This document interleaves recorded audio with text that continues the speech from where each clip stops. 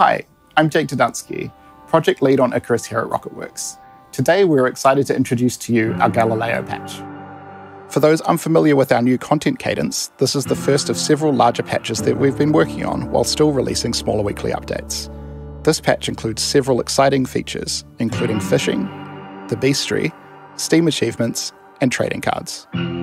Our hero feature of Galileo is the introduction of fishing to Icarus.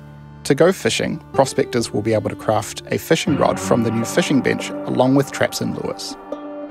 All bodies of water can be fished, from running rivers to the lakes they connect to. Each water body will contain a different variety of fish, so you will have to go searching to catch them all. Once you've cast your line, you'll be prompted to hook your fish and reel it in. Once hooked, you'll have to keep the fish in the golden zone of this minigame.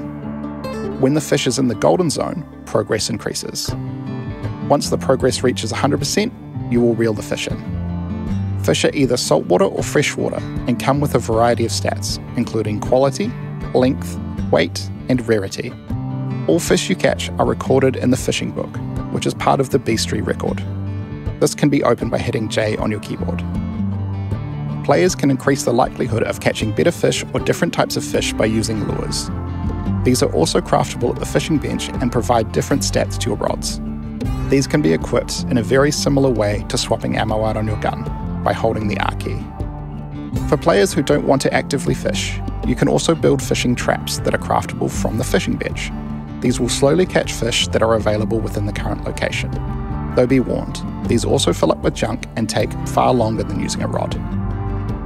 If you don't want to use a rod or traps, you can still go and shoot fish or slash them with your knife. Only now you will get fish chunks instead. Fish caught with traps or rods can be taken to the fishing bench and filleted into saltwater or freshwater fillets. All three ingredients can be used in a variety of recipes. Players can also craft new wall trophies and aquariums to show off their prize catches. Our next Galileo feature is the beastry. This is a journal for prospectors to record what creatures they have encountered on Icarus. As players kill, fall victim to, skin, or craft trophies of, they will uncover more information about that creature. Each encounter with the creature is recorded individually, and as players uncover more information, they will unlock perks related to that creature. Upon first encountering the creature, you learn its name and its biomes.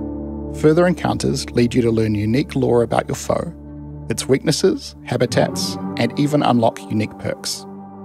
Some of these include wolves dropping additional meat, reduction of oxygen consumption, and heat temperature resistance while in the desert.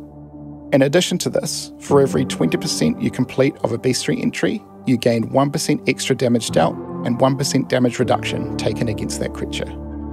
The last big feature is the addition of the Steam achievements and Steam trading cards, along with profiles and emotes that you can now earn while playing Icarus. These have all been hand-drawn and crafted by our art team and come with a range of challenges to unlock.